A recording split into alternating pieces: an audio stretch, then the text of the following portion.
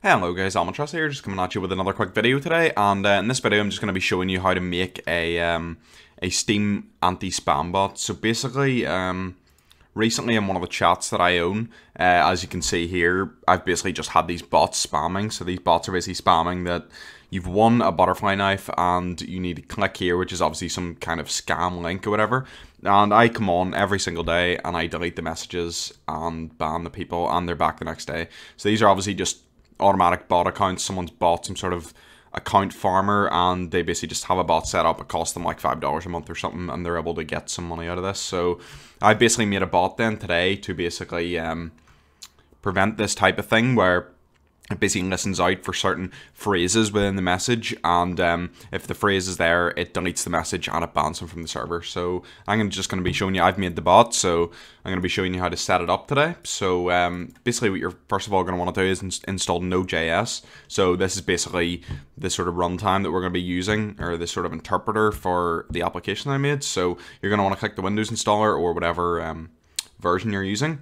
And basically then what you're going to want to do, I'm going to show you how to set this up on like a normal local version first, so you can just sit and run it on your computer. And then if you have a VPS server, then I'll show you how to set it up in the VPS server after this as well.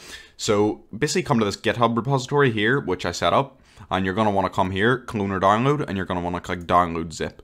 And so this will basically just obviously download the zip file. And basically you're just going to want to drag this onto your desktop here.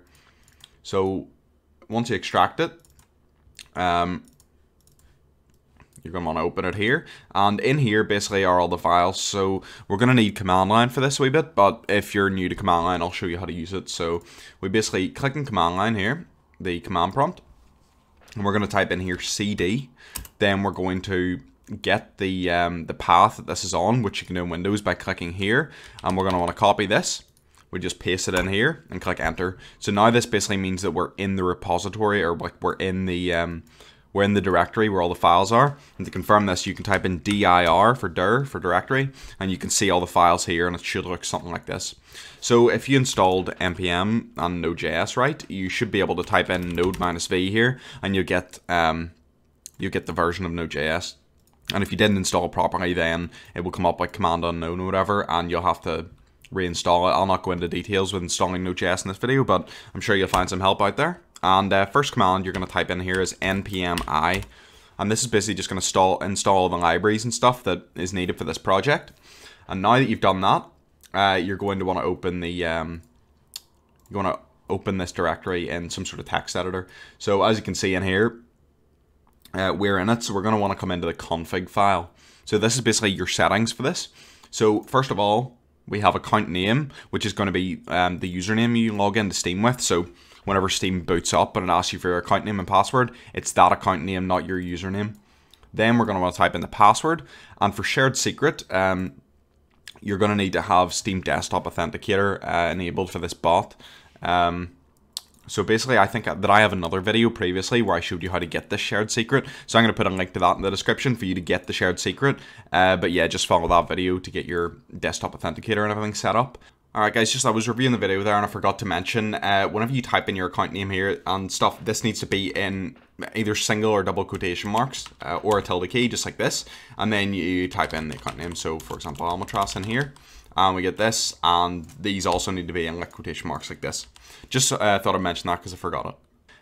What was I going to say? Yeah, for the bot account, you're going to need to have like community and stuff enabled. So I believe you might need to deposit money onto the account to be able to send chat messages.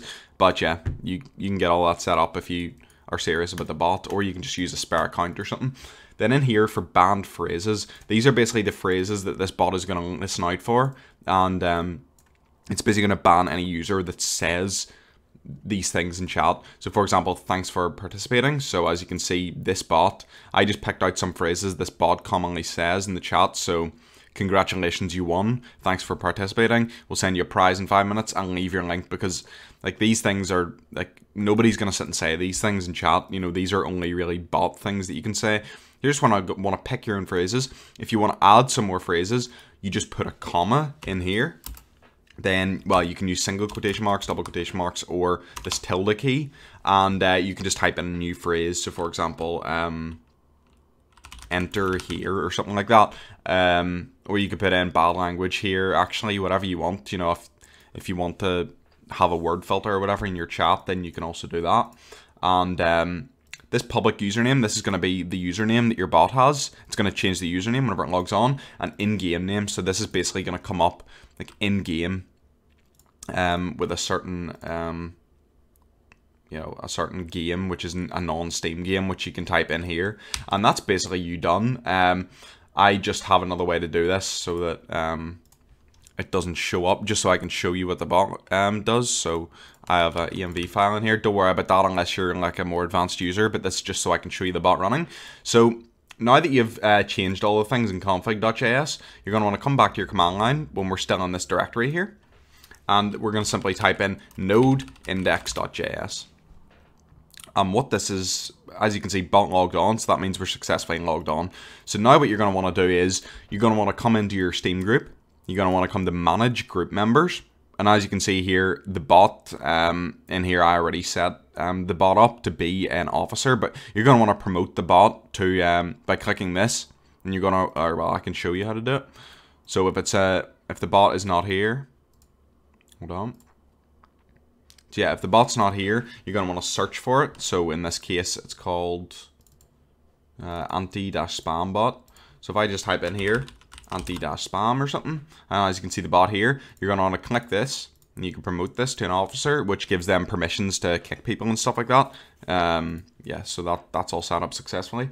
So now then, if I come into this chat, as you can see here, there's this wee star beside their name, and as you can see, it changed the name successfully, so they're in-game anti-spambot. So if I just bring up another account here, just to show you, one moment and I'll get the account set up and be right back. Alright then, so I got this bot account set up here, and as you can see, it has joined the group chat.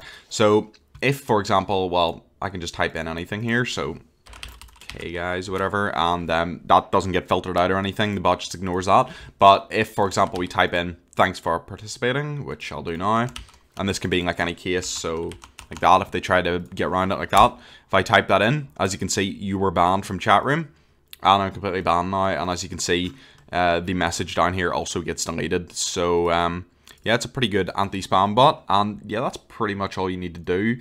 I'm just trying to think if there's anything really more from local version.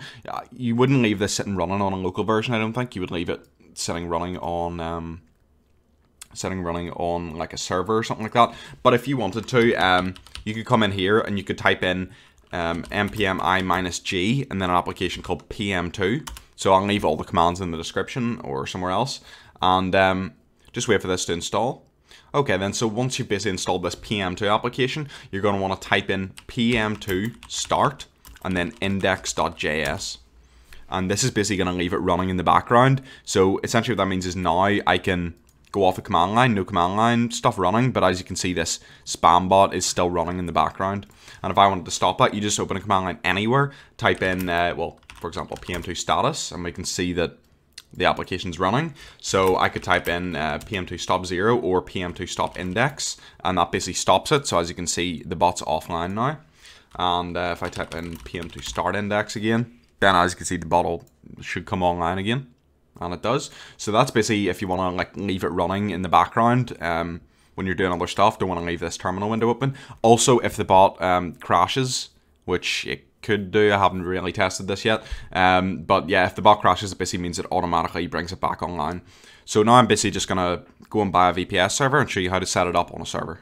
Okay then, so basically the hosting service I use is DigitalOcean. So if you already know how to make a VPS server and all that, then you can skip. I'll just put like a card up or something to show where you can skip to if you want to skip out the setting up of the server, but I'm just going to show you how to set up the server here. So go use my referral link if you want some free starting money, and yeah, let's just get started. So you're going to want to come up here to create droplets and create cloud servers, or well, create droplets even.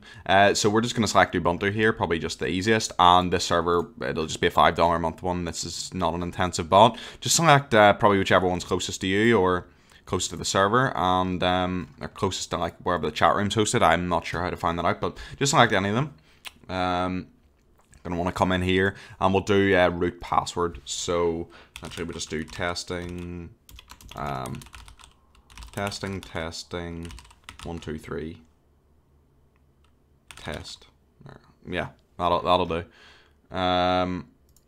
So yeah, that'll do us for that, and then we can just call this bot or something like that, doesn't really matter, and create droplet. So I'm just going to wait for this to get created. Okay then, so once your droplet gets created here, we're going to need another application called putty. So I'll leave a link to this in the description down below. You just click download here, and you should have putty on your computer then. So once you open this up, as you can see, we require a host name. So the host name in here is going to be this IP address that we get here. So we're going to come in here, paste that in here. We can save it. So for example, bot, and then just click save here. Now we can just double click on this. We select yes here, and the login is going to be root, and the password is going to be the password you set. So in my case, it's testing 1 2 3 test. And as you can see, we're now in the we're inside the server. So first of all, what we're going to do is we're going to create a new directory. So we can do that with mkdir, and we can type in here the name of the directory. So I'm just going to call it like bot or something like that. Then we type in cd-bot, which I'll put all the links for this in the description. So then we're going to want to come back to the GitHub page here, and we're going to paste this or copy this. As I say, all the commands are down there, so you're just going to copy and paste the commands. So for this, we're going to type in git clone, and we type in the URL here, and we should have this clone now. So if we type in ls, as we can see, steam-anti-spambot, we cd into it, so steam-anti-spambot.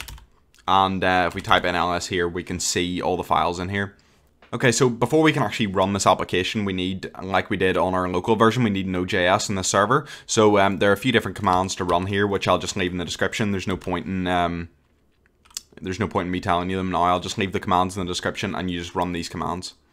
Alright then, so after you've run those commands, you should have Node.js and npm installed in the system. And if you type in node-v here, as you can see I did, we get the Node.js version. And if we get npm-v, then we can see the npm version. So from here then, we're going to want to change back into the directory we made. So I actually forget what I called it. Yeah, cd-bot and steam-anti-spambot. So in here then, what you can do is you can type in npmi, which will basically install like all the dependencies for the project. Alright then, so now we have Node and npm installed. So you probably assume that we could just type in node index.js here, and you could, but first of all, we obviously need to put our bot details in and tell the project our bot details. So to do that, we're in the directory still, so we change into this directory, and we type in nano and then config.js, which is where the config file is. And as you can see, this is the same file we edited before. So in here, you just type in your account name, account password, and shared secret again in single quotation marks, just like this. So for example, like this, single quotation marks. But I don't want to do that. So basically, to save this, we're going to type in Ctrl+X, then we're going to select Y, and then we're going to click Enter, and that's basically just going to save the file. So I'm just going to change the file to my details, and I'll be right back. Okay, then so once you put your details into the config file, we're ready to run the bot now. So we type in here. Well, as you can see first, the bot's offline here, so I turned off my local version. So we type in node index.js. And it should come up bot logged on. Yep, it does. And the bot should come up in here. So as you can see, the bot is now running in the server. So now what we do is we type in, or sorry, not PM2, npm i-g PM2, and wait for this to load. Alright then, so now that this is loaded, we simply just type in PM2 start index.js, like we did in the local version. And as you can see, this is now here running, but the advantage of this is, or well, if you see the bot come up here, hopefully, yep, it comes up. So the advantage of this is that we can actually close this whole session down, and as you can see, the bot stays online. So literally we can go and turn our computer off, and it doesn't matter, like this will just be running 24/7. So if I come back into it then, and we click again on our saved session, enter in root and our password again.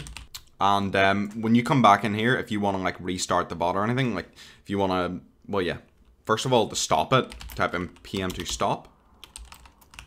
And then the name, so it's just index.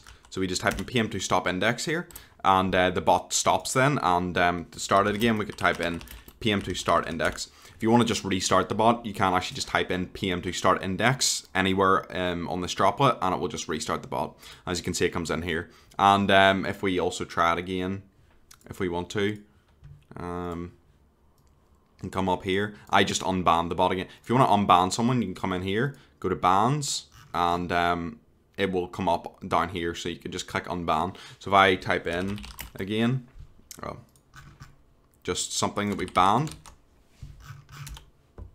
as you can see, we got banned and the message got deleted. So yeah, that's basically how to set up the bot. I hope some of you find it useful, and I'll see you guys in the next video.